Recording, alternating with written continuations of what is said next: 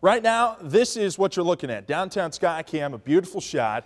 We are seeing the sunshine. It's just a great day out there so far. Temperatures haven't been too bad, 68 degrees. Winds a little breezy. We're noticing them a little bit more out of the south and east right now, around 10. Humidity pretty low, just 31% right now. We are seeing those clear skies. A few clouds off to the north and east. Those are pretty much going to stay up there today. I think we see sunshine here in central and western portions of the state. Now, there are a few more clouds starting to build in out to the west with the system that's trying to push its way on in, but we won't see it around here today. Aaron Miller with a gorgeous shot sent in on my Facebook page. Check it out. Look at all the fall colors. We're really seeing them out there. Been seeing a lot of pictures sent in. Whitey Anderson with a neat sunrise shot from yesterday morning up in northern Iowa. Thanks, Whitey, for that one.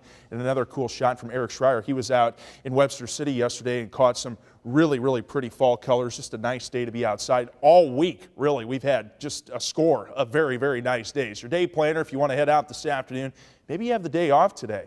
Maybe you can just not go back to work after your lunch break. Doesn't matter. Just enjoy it. 1 o'clock temperature at 71, 6 o'clock also at 71. I think today we make it into the mid to upper 70s, 11 o'clock temperature at 60 degrees. So high pressure, this ridge still in control. It's way off to the east, but it just has this dominance all across the Midwest. On the backside of that high, we're seeing winds out of the south, and that's helping to pump our temperatures up a little bit. But I want you to notice this, these isobars. They're kind of packing together a little bit on Friday. That's because we have a system out to the west that's trying to push this high out, but this high is just dominant.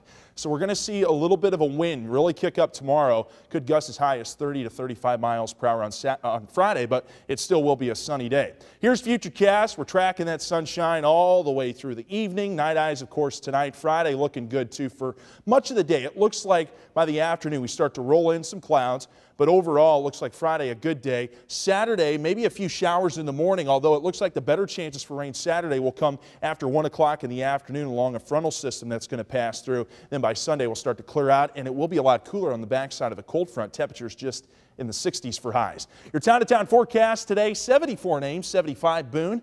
A nice day to be outside. Southwestern Iowa today, a warm and breezy day. 76 Guthrie Center, 76 for Corning. Off to the north, Esterville today, 71, 72 for Algona, our friends up there in Kossuth County.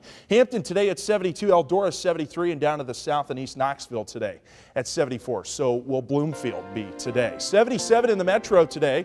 Southeast winds at 5 to 10. Now tomorrow they will start to gust a little bit more. 76 for Friday. Late day chance of rain. It looks like we'll be okay for football Friday night. Saturday 72.